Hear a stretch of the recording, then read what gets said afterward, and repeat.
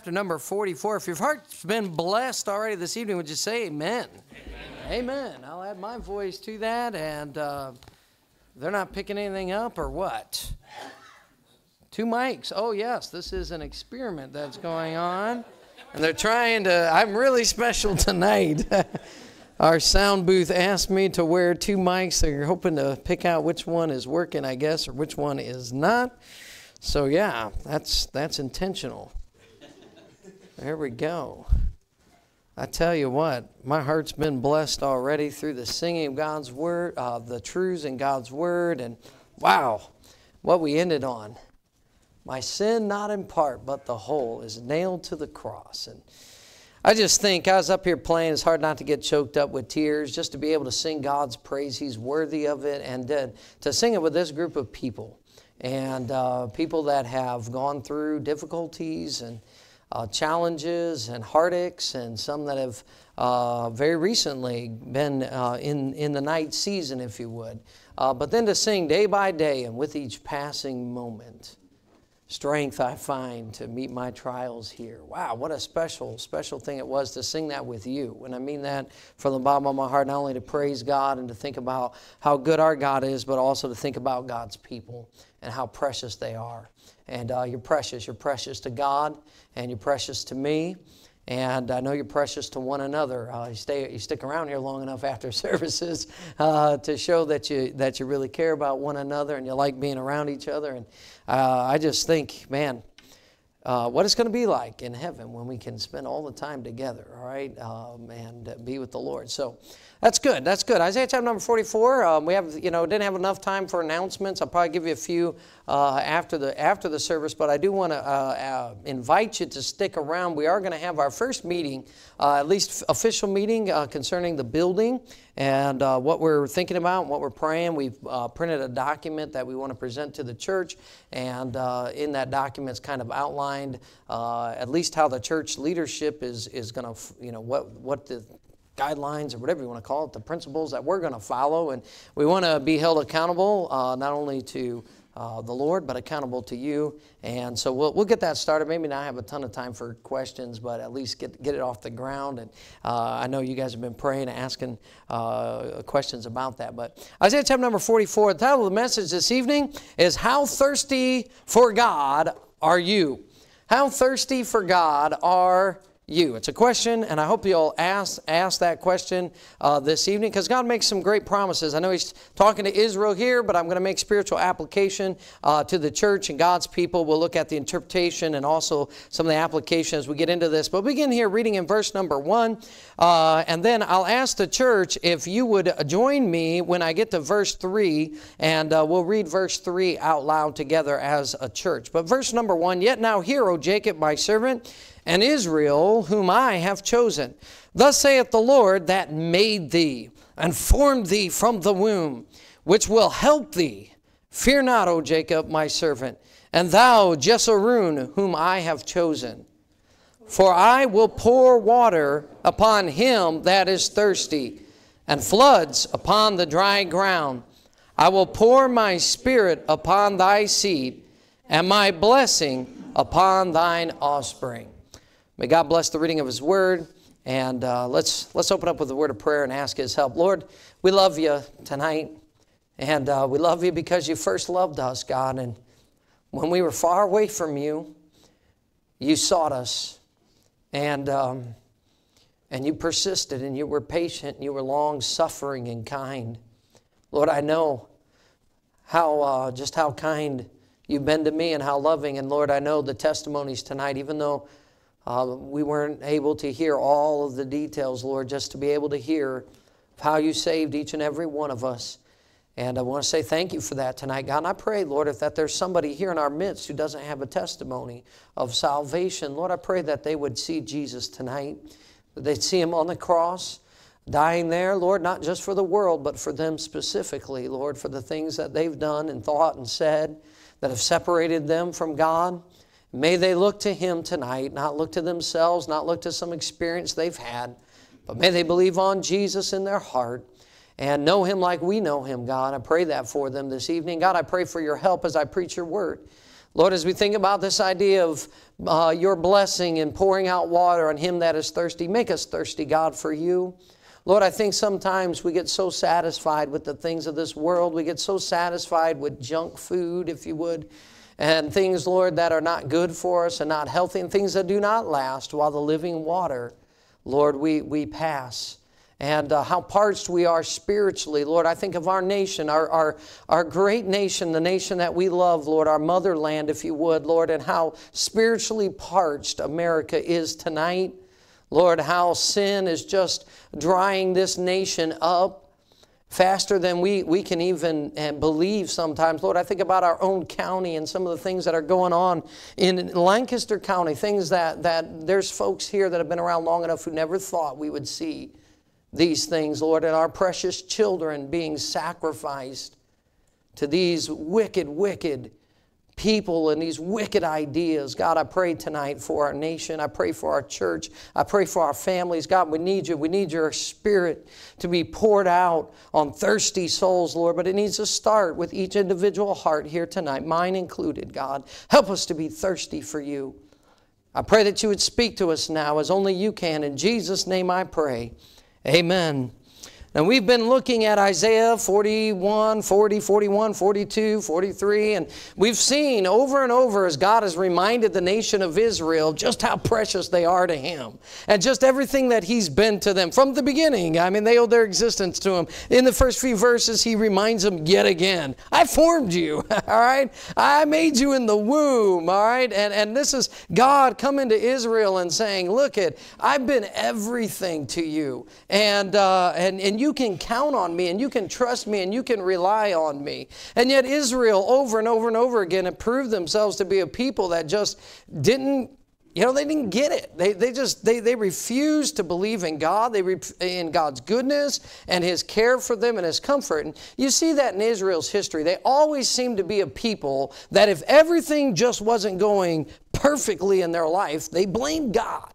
They just had this idea that if somehow something went bad in their life, that God failed them, that God was not the creator, that He was not all-powerful, because if He were all-powerful, He would remove this thorn in my flesh, or He would have removed every, hardship, and every day of adversity would be gone. Or if God really cared, then He would have taken all this. He would not have allowed this to happen to us. He would have not allowed me to walk through this valley of the shadow of death. If God was all-powerful, if God was all-caring, if God was who He says He was, He would not have done this.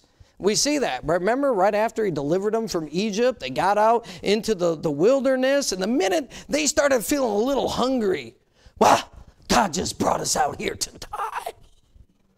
Right? I mean, come on now, right? Then they got a little thirsty. And what did they say? God did this to us. We were better off back in Egypt.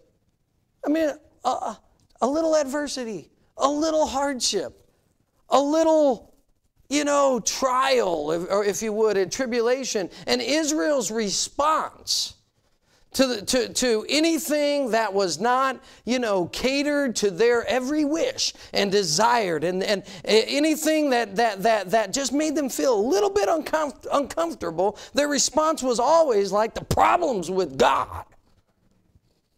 What's wrong with Him?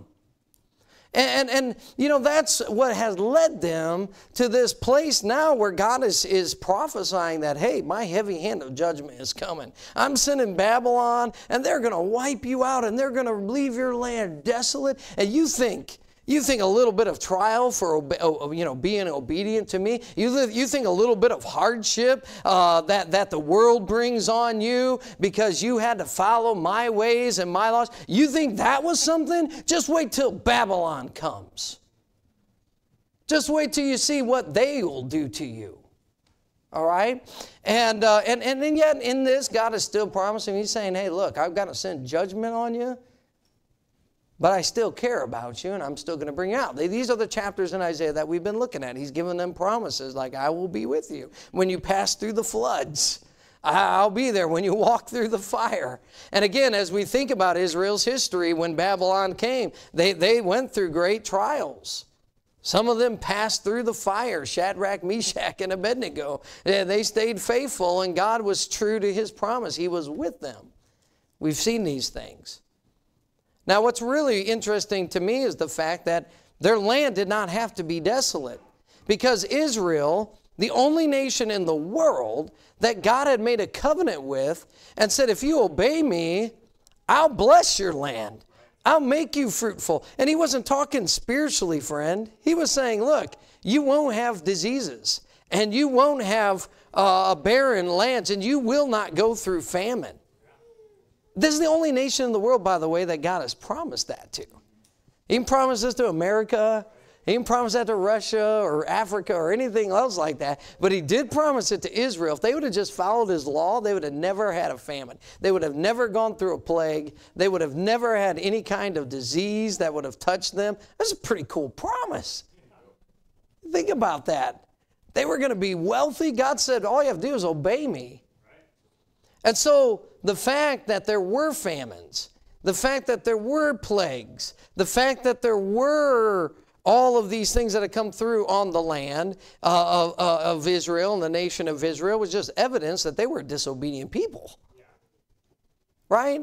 Is that not true? And God had to judge them and punish them. You remember with Elijah, right? God finally had to say, hey, Elijah, get down there and tell them it's not going to rain for 3 years. 3 years of famine. That's just one incident. That's just one example of how God would constantly have to come to Israel, punish them because of their disobedience to them, and they went through things that they did not have to go through.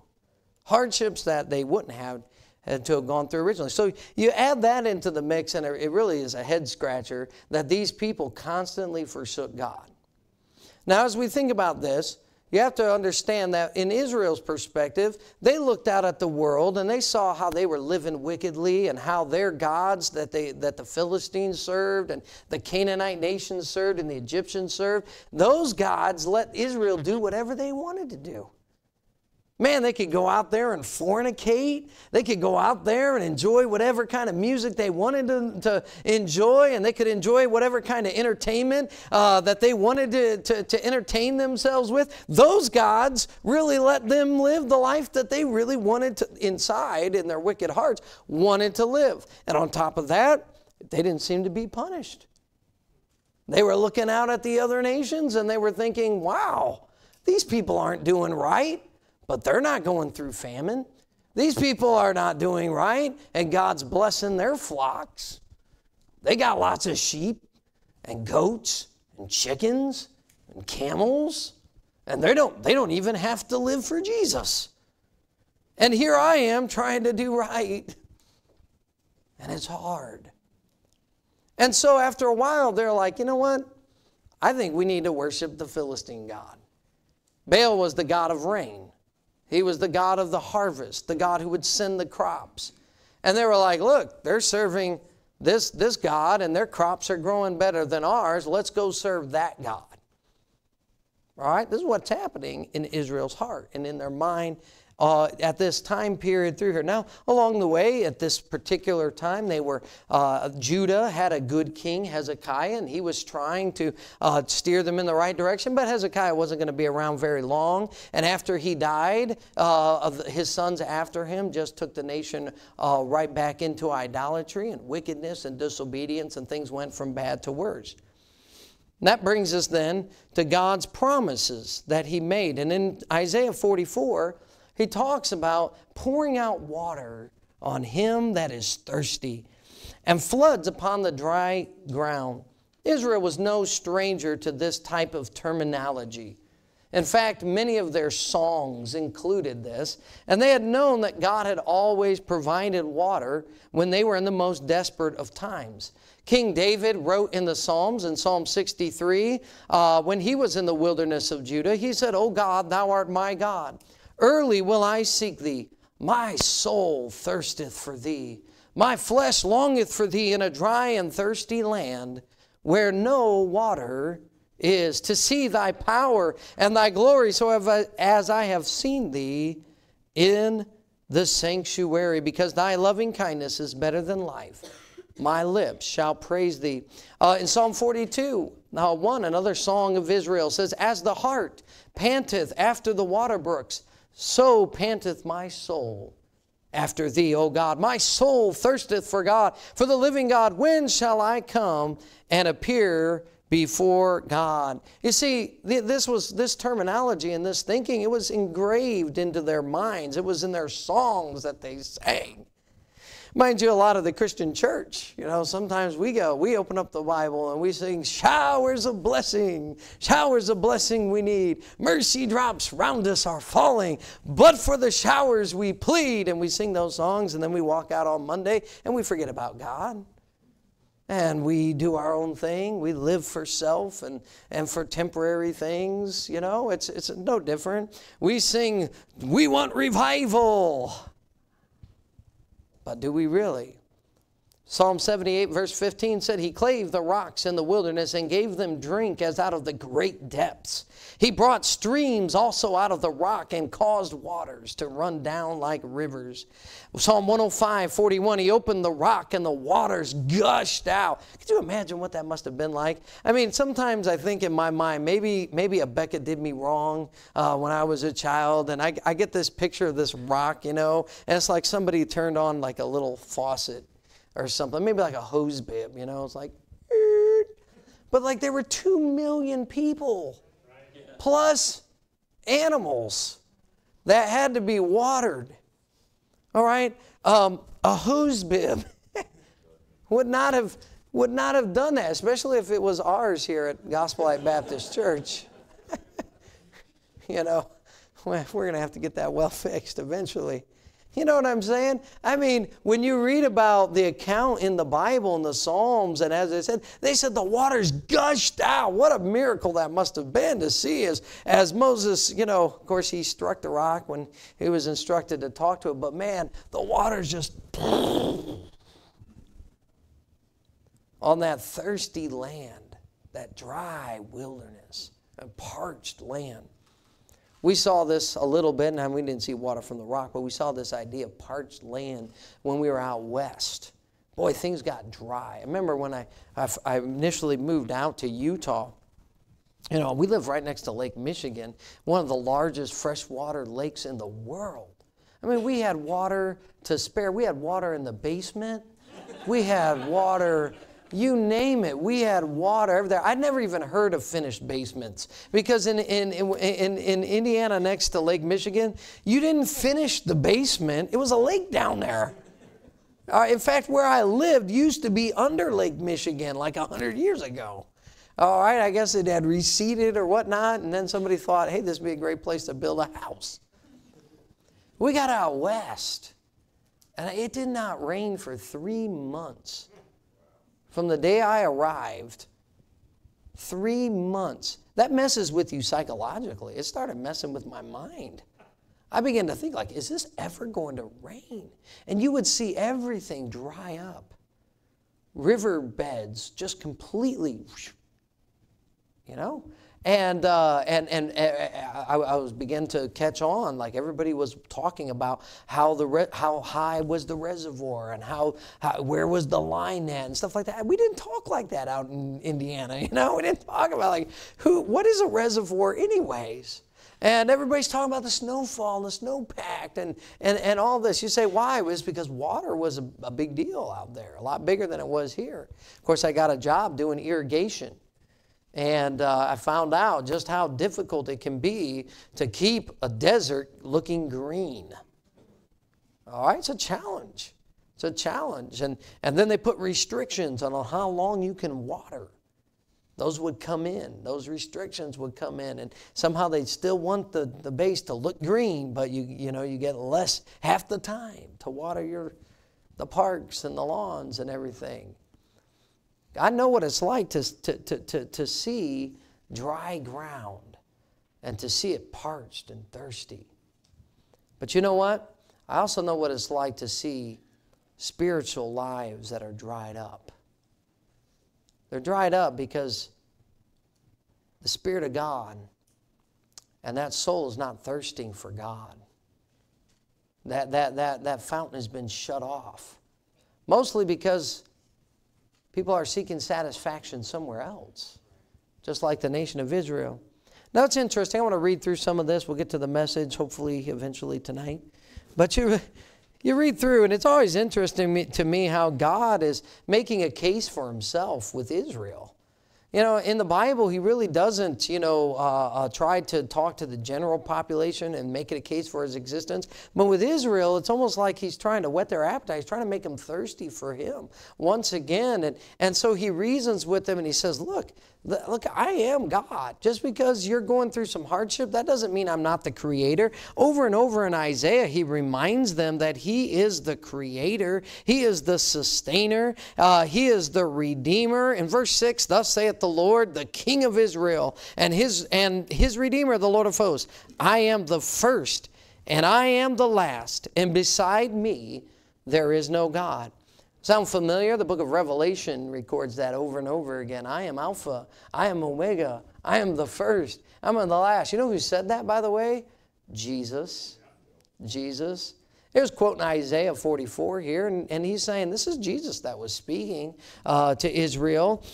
Who, as I, shall call and shall declare it, and set in order for me, since I appointed the ancient people, and the things that are coming, and shall come, and let them show unto them. Fear ye not, neither be afraid. Have not I told thee from that time, and have declared it? Ye are even my witnesses. Is there a God beside me?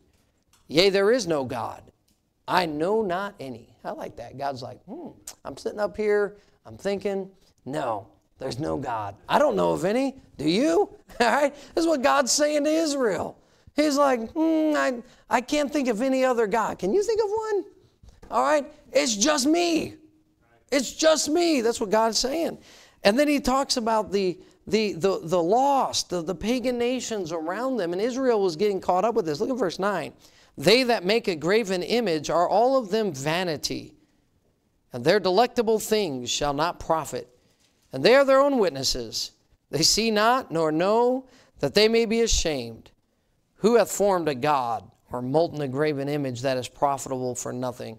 Behold, all his fellows shall be ashamed, and the workmen there are of men. Let them all be gathered together, let them stand up, yea, let them fear. And they shall be ashamed together. The smith with the tongs both worketh in the coals, and fashioneth with hammers, and worketh it with the strength of his arms. Yea, he is hungry, and his strength faileth. He drinketh no water, and is faint. God's pointing out, here are the pagan nations. They're making their own gods. And they're wearing themselves out doing it. And they're working so hard, they're even getting hungry. All right, now you know, men, you put in a good day's work, you start getting hungry. Amen? It's just it must be a man thing. We work, we get done working, and all of a sudden it's like we want to eat. Say, well, I've been working. And these guys they've been working, they're building their gods. That's what they're doing. And they're working so hard, and they're molding it, and they're putting it in the fire to make the gold. And these gods they would fashion them out of wood, and then they would overlay them with gold or overlay them with silver. And so there's fire, and there's working with the wood, and then working with the metal. And I'm telling you what, I can just see in my mind's eye like a blacksmith sort of guy, right? And he's sweating. It's fire and wood and metal, and he's working away. And you know what he's doing? He's making a god. He's going to worship this God. He's going to bow down before it. And man, now he's thirsty. He's thirsty. And you know what? There's no satisfaction for him. That's what God says. There's no satisfaction for him. It doesn't satisfy. Why? Because vanity. You know, we read about that word vanity in Ecclesiastes a lot, don't we? You know, that word, the idea, the meaning of vanity is it's like a cloud. You can see it. It's visible to the human eye, but you can't grab it. You with me? Now, how many of you have flown? How many of you have flown an airplane, right? Gone through the clouds, right? Yeah, you weren't expecting to hit the cloud and bounce off, were you? Like, oh no, we're going to crash. No, you just go right through them. See, you can't build a house on a cloud. You can build a house on a rock. Amen? You can build a house on a rock, but you can't build a house on a crowd because it's vanity. You just like try to grab a hold of it, and it's cotton candy.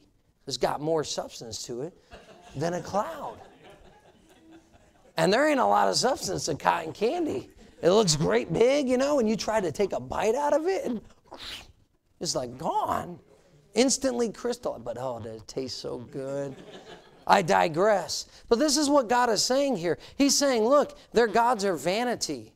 They offer the hope, or they give you a little bit, like you can see them. It's visible to your human eye, but there's no substance there. There's no satisfaction. It can't meet your needs. It can't answer your prayers. All right? And when you die, it's not going to take your soul anywhere but straight to hell. Think about this. He goes on. The carpenter stretcheth out his rule. He marketh it with the line. He fitteth it with planes. And he marketh it out with a compass. And maketh it after the figure of a man, according to the beauty of a man, that it may remain in the house. And God's just scratching his head, right? It's like, why are you going to make your gods look like you? Right? The beauty of a man. He heweth them. And by the way, the Greeks and all the pagan nations, they're so infatuated with man and the beauty of man and the body. And America's no different. You know, I've been trying to go down to work out at Planet Fitness, and it's just amazing to me. People are just worshiping their bodies. They are. Now, if you're worried about me, I'm just sitting on the massage chairs that they have there, and the jet. And it's really good for my arthritis. So I'm not worshiping the body. No, sirree, I'm not. But I'm just there to get a little bit of relief from the pain. Anyways, he heweth himself down cedars and taketh the cypress and the oak. Ever cut a tree down? That's hard work. That is hard work. And maybe you didn't take it down. Maybe nature took the tree down. Ever have something fall on your property? I had a tree in Utah fell on the pilot. Smashed that thing up, and we had to get insurance and so forth. But you know what? It was a lot of work cleaning that tree up, just trying to chop it up. I was helping this dear brother the other day, man, try to take down. I didn't want to name you, you know what I mean, because there'd be some stories there. That's some hard work, unless you got a nice Kubota that you can drive around in, and it'll do all the work for you. Here, it's sad when you look at the pagan nations and you see all the effort that they're putting in. And you know that when the moment comes, when they really need God, they're going to be ashamed. It's going to be more than ashamed. The terror. When they need a Redeemer. The moment's going to come when they're going to need a Savior. When they're going to need a Creator, an all-powerful Creator. When they're going to need a loving God, a caring God. The moment's going to come in their life, if it hasn't already come, when they're going to need the long-suffering God of the universe that you and I know and love and have experienced. And instead of having that God, they're going to have some piece of vanity. But you know what's really mind-boggling is when Christians are worshiping that. When God's people, Israel, who had seen the water gush from the rock, when they're down there bowing their knee before that false idol. How confusing, how utterly incomprehensible is that? And I say to you today, as God's people, it's no different. I scratch my head sometimes and wonder why God's people are living for temporal things that will not last. At the day of judgment, they'll be burned up. In a moment, they're going to be gone and they will not satisfy. And yet I see so many of God's people, whether not necessarily in this church, but some in this church, but across this country, who are bowing down to false idols. And they put so much emphasis on things that don't matter. And it bothers me, and not just me. I'm standing behind this pulpit with the authority of God's Word, speaking as God's man. God values this. God values Jesus. God puts a high priority on His church. God puts a high priority on your marriage and on your children and on your family. And He doesn't put a high priority on money and your retirement and on sports and on things that have no eternal benefit. And I wonder sometimes if God's people just don't get it. Because they're off chasing after all these things, and they're neglecting God and Jesus and the church and their families and their marriages. Hear the voice of God. We read on. It says, then shall it be for a man to burn, for he will take thereof and warm himself. Yea, he kindleth it and baketh bread. I'd like to see that guy. I think that's why ladies came in, amen, and made the bread. Now, there's some good cooks, but most of us guys, we really struggle in the kitchen. But here's this guy. He's worked hard. He's cut down a tree. And now he's hungry and he's thirsty. And so he begins to cook and bake bread. He maketh a god and worshipeth it. He maketh it a graven image and falleth down thereto. He burneth part thereof in the fire. With part thereof he eateth flesh. He roasteth roast and is satisfied. Yea, he warmeth himself and saith, aha, I am warm. I have seen the fire. And the residue thereof he maketh a god, even his graven image. He falleth down unto it and worshipeth it and prayeth unto it and saith, deliver me, for thou art my God. They have not known nor understood, for he hath shut their eyes that they cannot see, and their hearts that they cannot understand. And none considereth in his heart, neither is there knowledge nor understanding, to say, I have burned a part of it in the fire. Yea, also I have baked bread upon the coals thereof. I have roasted flesh and eaten it. And shall I make the residue thereof an abomination? Shall I fall down to the stock of a tree?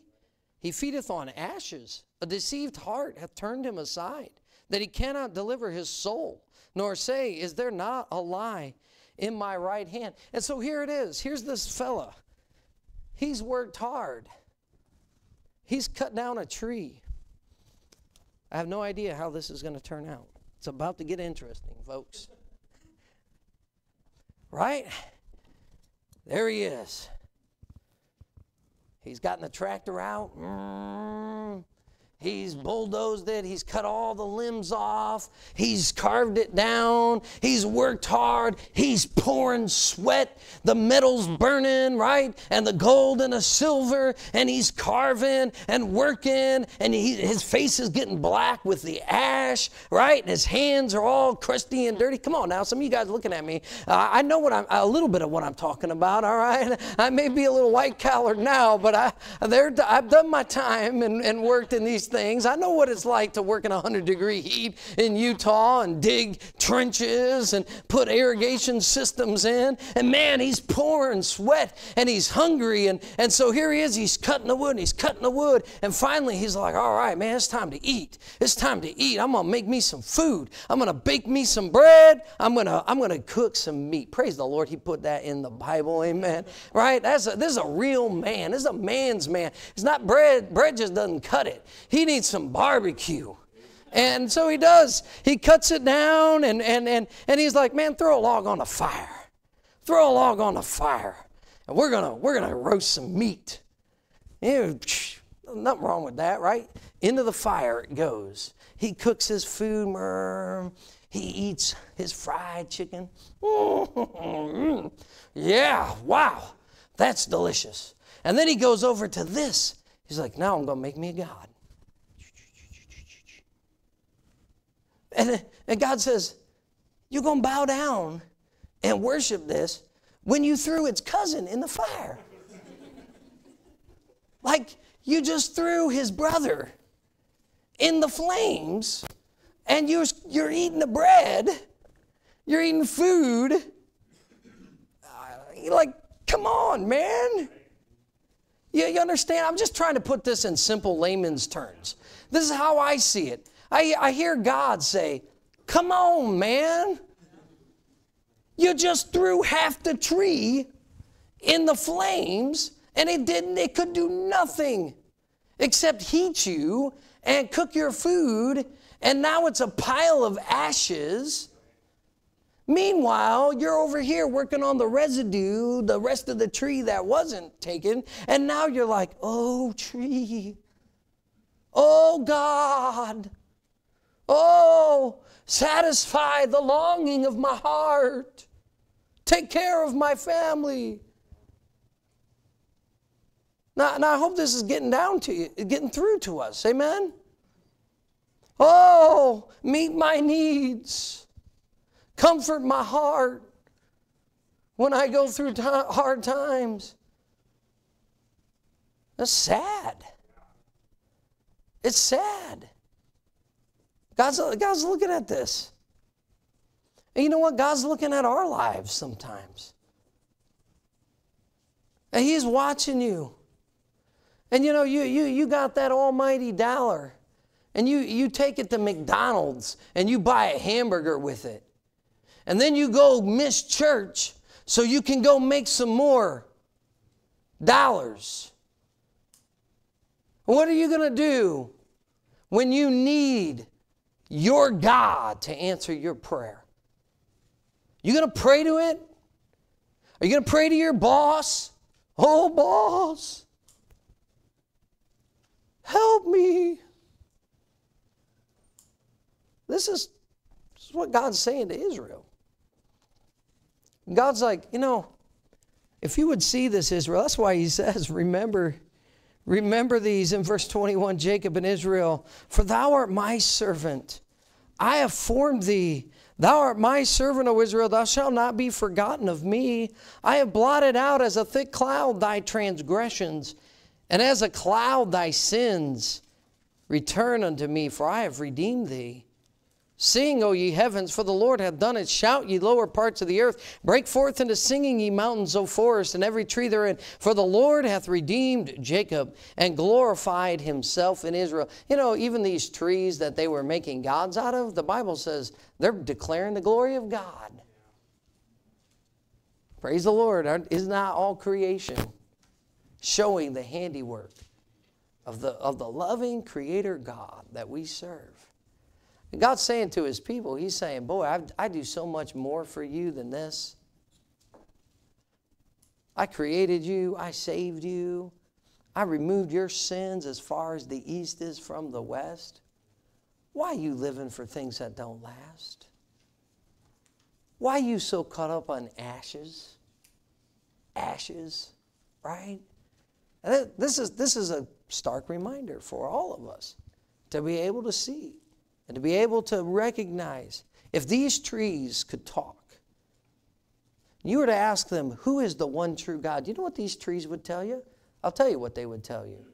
They would say, Jesus is the Creator God, and all things were made by Him. And without Him was not anything made that was made. Amen? If these trees could talk, you know what they would declare? They would say, of Him is all things, and by Him doth all things consist, and He is worthy.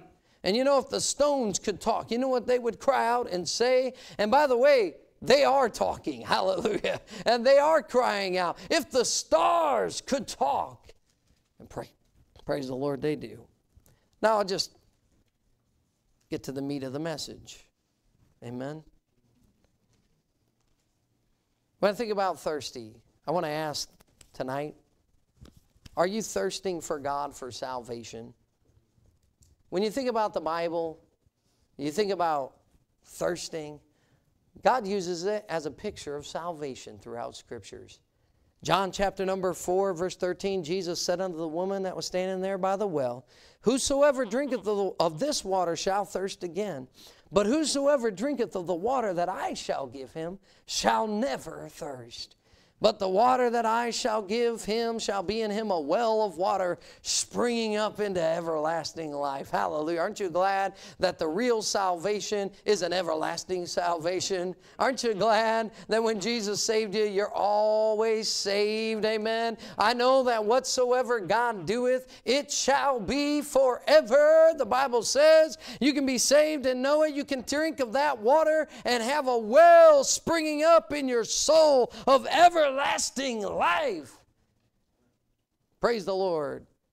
He is the God of salvation. And Many of us were thirsting in a barren land like the songwriter wrote. I thirsted in a barren land of sin and shame, and nothing satisfying there I found. Then he came, by the way, to Jesus, where streams of living water did abound. John 6:35, Jesus said unto them, I am the bread of life.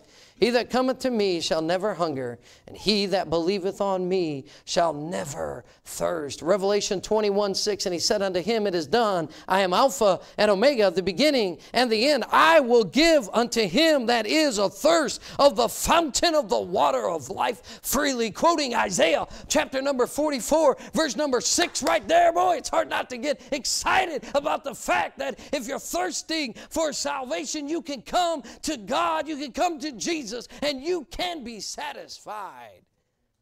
Let's be reminded of that. Maybe there's somebody here tonight that is thirsting for salvation. Come to Jesus. The Spirit and the bride say, come, and whosoever will, and come, and let him that is athirst come, and whosoever will, let him take the water of life freely. Revelation 22, verse number 17. You think God wants to get across this idea that if you're thirsting for salvation, there is a well of water that you can drink from, and it's not found right here, my friend. It's found in the old rugged cross, and the Savior that died on it and shed his blood to pay for sin. How about this? Are you thirsting for preservation? You know, Jesus sustains us through this life, not just for salvation, but he preserves us through every situation. As I went through the Bible, and I can't keep you forever, but I went through this week, and I just thought about all the different scenarios where somebody was really in need of water. And one of the first ones I came up with was a woman by the name of Hagar. She ran into a really situation that was not of her own doing. A couple of people that should have known better thought they would help God out. And in so doing, and I don't know how complicit Hagar got in the situation, but I don't think she was very complicit at all, to be honest with you. But she bears a son to Abraham. Out of wedlock, by the way. And they married him off, I guess, but out of the will of God. Let's put it that way. And then she became the recipient of envy and jealousy. You ever been on that side of things? It's not fun, friend. It's not. Ever been at work? In the law, somebody got envious of your position? Maybe they got envious because you always seem to be happy. You'd think everybody be happy for you in that situation, but it don't always work that way. It's sad how jealous people get sometimes, how envious they get, and the things that they'll do. And Hagar found herself. And you know what happened? She found herself in that circumstance, and she got thrown out into the wilderness, and she was going to die. She got so desperate that she put her son underneath a plant, and she walked away thinking he was going to die of thirst, and she started weeping, and she thought it was all over. And you know what happened? Jesus showed up. God showed up. God said, Hagar, I'm going to preserve you. You're not going to die. This situation, full of envy and strife and backbiting. Hey, listen, you live this Christian life very long, you're going to be the recipient of somebody talking bad about you, backbiting you, running your character down, and doing everything they can, it seems like, to just destroy your reputation. And you know what God says? God says, I'll keep you through it. He may not take away the hurt and everything. The Bible says, blessed are you when men revile you and when they speak all manner of evil against you falsely. He may allow you to feel some of the pain, but he's not going to let it destroy you. He's going to preserve you through it, just like he preserved Hagar. And pretty soon he opened her eyes and she saw the water, amen, and she lived. And God made a nation out of that young man, Ishmael. I thought about that. I thought about the children of Israel and how they came out of Egypt and they found some water, but it was bitter. And man, they thought, man, we're going to die. It's bitter. And how terrible that must be when you're really thirsty and you get something and only to find out it's poisonous. That's like a double whammy. That's a double discouragement, right? And God told Moses, hey, Moses, go cut that tree down. Throw that in the water. That'd be a hard command to obey. Cut the tree down, man. Whoa. And God made the bitter waters sweet. Isn't that wonderful that we have a God that can take the bitter things that happen in our lives and He can turn them and make them sweet? He can. You know, it's tough to say. But you know what? God can take the health trials that you go through and He can make them sweet. He can make them for His honor, for His glory. He can take whatever difficult circumstance you're in because of righteousness' sake or otherwise. He can make the bitter water sweet. I go through and I think about all the times in the Bible where there were people who needed water. Samson, Judges 15:8. I didn't realize this, but he got water from a rock too. Elijah at Mount Carmel, when he was standing there all alone, nobody standing with him. And man, God sent down fire from heaven, and we always focus on that. But you know what? God also sent rain. And the Bible says that Elijah, he was a man subject unto like passions as we are. And yet when he prayed, God held the heavens, right? And didn't rain for 3 years. And then he prayed again, and God sent rain. He sent the servant. He said, man, go see. The servant came back. I don't see nothing. He said, go back and look again. Amen. And the guy came back and said, I see a cloud about the size of a man's hand. And would you know that from that cloud came showers of blessing, and the famine was over. We can go all through Israel's history and see how God had preserved them time after time in times of unbelief. 1 Corinthians 10, Exodus 17, Numbers, Deuteronomy chapter 8, and times of chastisement. Even here when they were in Babylon and it seemed like a desert was in between, because there literally was a desert in between Babylon and Jerusalem. And God said, don't you worry about that desert. I can get you across that desert. I can make water come from that desert and that wilderness to be able to bring you home, and I will bring you home. He'll preserve you. You're starting out on something new, like Abraham. When God says, get up from your father's house and go into a land that I will show thee. And you know, Abraham got there and God showed him where to dig the wells, where to get the water. God preserved him. Well, he's all alone. God took care of him. Are you restarting? Seems like you're going back to ground zero, starting from scratch again. God take care of you. Are you thirsting for God and His preservation? Then lastly, I ask you this. Are you thirsting for God in your sanctification? John 7:37. Let's turn there as we wrap the sermon up here and land the plane. Come on now, can I get a witness? If not, we might have to circle the airport a few more times. I'm getting thirsty, actually. I'm thirsty tonight. How thirsty are you for God? John 7. You know, I'm finishing up with this, but there's a connection here, because when Isaiah was prophesying, Hezekiah was the king of Israel. And the Assyrians were coming and they were besieging Jerusalem. And there was a great famine, a great time of trial. Hezekiah took it before the Lord. God delivered them. But in preparation for the Assyrians attacking the city of Jerusalem, Hezekiah carved a tunnel.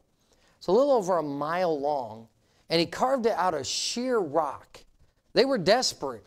They didn't know how much time they were going to have. The workers worked night and day, and they started one at the Gihon Spring and the other in Jerusalem, and they went through solid bedrock, and they carved this tunnel from the spring into Jerusalem, two groups, and they met perfectly right in the middle.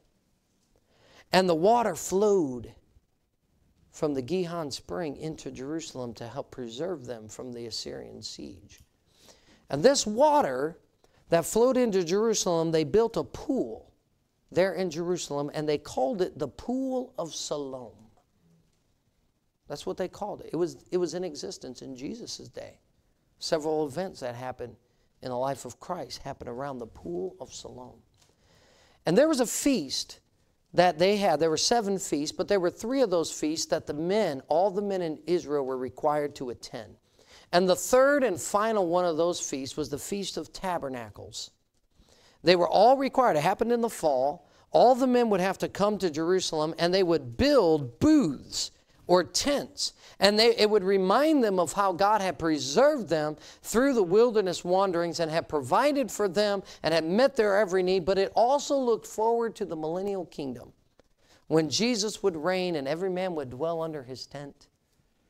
The Bible says, and the promises, and they would say peace one to another. They'd have all their needs cared for. And on the last day of the feast, the Feast of Tabernacles would last 8 days. That's the number of new beginnings, number 8. But on that last day, there would be this wild celebration. It would be a huge party. It was a grand parade, if you would. And what they would do is the priest, the high priest, and a train of Levites following him, they would leave the Temple Mount area where the temple was. They would cross the city of Jerusalem, and they were carrying 2 silver pitchers of water. And they would come to the Pool of Siloam, and they would dip those pitchers of water into the Pool of Siloam. And then they would carry them through the streets of Jerusalem back to the Temple Mount, where they would be poured out as a drink offering before the Lord. And the whole time the people would be singing, the bands would be playing, everybody would be dancing in a good way. It was just a great celebration. And in the middle of all of this, Jesus stands up. And you read here, in verse number 37, it says, in the last day, that great day of the feast, Jesus stood and cried, saying, if any man thirst, let him come unto me and drink. He that believeth on me, as the scripture hath said, out of his belly shall flow rivers of living water. But this spake he of the Spirit, which they that believe on him should receive, for the Holy Ghost was not yet given, because that Jesus was not yet glorified. He's speaking of the indwelling presence of the Holy Spirit and the sanctifying work that he would do in the heart of the new believer, the new creation, the washing of regeneration and renewing by the Holy Ghost. And he was saying, wow, look, you know, you're here, you're celebrating this great feast, this great day, this reminder of how God took care of you and he preserved you, this water that's flowing through Hezekiah's tunnel. By the way, I walked that whole mile through that thing, and I got really claustrophobic. We were in a big line of us, and the line stopped, and it was a little too, you couldn't like stand up, and I had my backpack on, and I'm squeezed like this. And that thought just entered my head, like, if an earthquake were to happen or something, and the 2 ends of this tunnel were going to be shut, like, this would be a terrible way to go. I mean, it was horrible. We turned off all our lights. You could not see your hand in front of your face. We were deep in the heart of the earth, ankle deep in water, at times knee deep as it went through there. But you know, that life-giving water that kept Israel alive, if you want to say, during the Assyrian surge, when Isaiah was alive and Hezekiah. God was saying, hey, look, I'm here to preserve you. And out of your belly are going to come rivers of living water. The Holy Spirit of God coming from within, so that no enemy that surrounds you can defeat you, can starve you, can kill you by dehydrating you. Are you with me? You are siege proof. That's what he's saying. Because the Spirit of God is satisfying and flowing from you. And that's a satisfied Christian life, friend. It's not vanity, it's real. And it's going to last into eternity. Because it's not like this stuff. This stuff get burned up. It'll keep you warm for an hour, maybe. I don't know, but Brother John could probably tell you better. Depends on what kind of wood it is, right? It'll cook your bread. Praise the Lord, it'll roast the meat. But it's not going to satisfy like the Holy Spirit of God is. It's not going to cleanse you from within. It's not going to impart to you the life of Jesus in your life. Are you with me? So, I hope this message will be a blessing. Now, at the end of all of this, God gives in the last verse a wonderful promise to the nation of Israel. And He says, I'm going to send a deliverer, and his name's going to be Cyrus. This is, by the way, 120 years before Cyrus was even born. And when Cyrus was born, he was a nobody because the Persians were not ruling at that time. His dad was a vassal king, all right? And Cyrus would be used by God to not only conquer the Medes, but eventually he would conquer the Babylonians, the same ones that had destroyed Israel and were holding Israel captive, including Daniel. It was going to be Cyrus who was going to give the decree that the children of Israel can return back to their land. And Cyrus is actually going to help pay for it and use the money that's all doing this. And God's saying, hey, you know what? Let me just whet your little appetite about how I can take care of you. I'm going to tell you 120 years before any of this stuff happens, the exact name of the guy who's going to deliver Israel, who's going to bring you back home, who's going to let you rebuild your temple. Pretty fascinating stuff. Only God can do that. Amen? Only God could do that. By the way, Cyrus was known as the shepherd king. Because when he was a little child, there was a king that heard about him, had a vision, and a prophet told him that Cyrus was going to overthrow him. And so he gave out a decree that he wanted him killed. And it was a shepherd who took that little boy in and preserved. Any of this kind of sound familiar? It's almost like a prophecy of King Jesus one day. Cyrus himself, a type of Christ in many ways. Fascinating stuff. The last verse of this chapter. Boy, you can trust God. That log over there, it can't do that. Amen. Let's pray. Father, we love you, and I thank you for these people, Lord, to hear your word. Bless us now, Lord, as we think on these things. Stir us, Lord, to remember, Lord, you're so worthy. You saved us. You've redeemed us. Lord, you provided for us. You preserve us through every situation, Lord, whether it be chastisement, whether it be on the end of suffering, Lord, or at the end of envy and strife and jealousy at the hands of others, whatever it might be, hurts that we have felt. Things that have been said against us, Lord, we know that you can preserve us through all of those things. If we'll look to you, allow the Holy Spirit of God to impart into us the life of Jesus. With heads bowed and eyes closed, we'll give a time of prayer, just a few minutes. But I hope we'll take these things to heart. As the instruments play, the altar's open. I'm taking down these idols.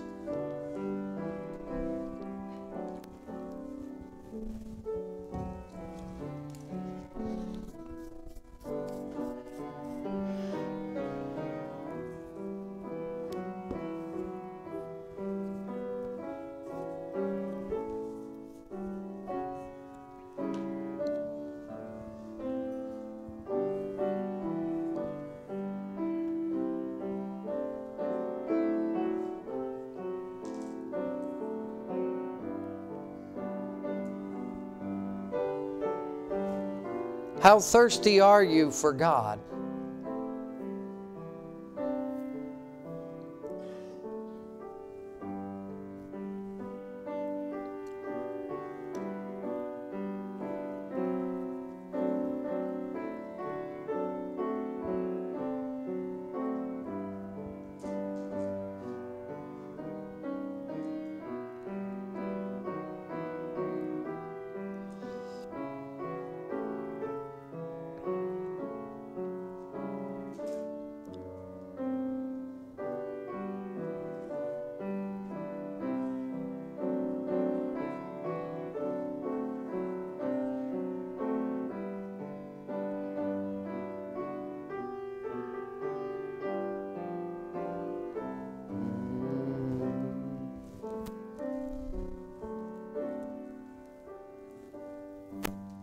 All right, praise the Lord. And in a minute, I'm going to close with a word of prayer, and then we'll have just a few minutes. That way, if you need to leave, we can let those that need to go, and then we're going to have a brief meeting. We'll try not to take too long.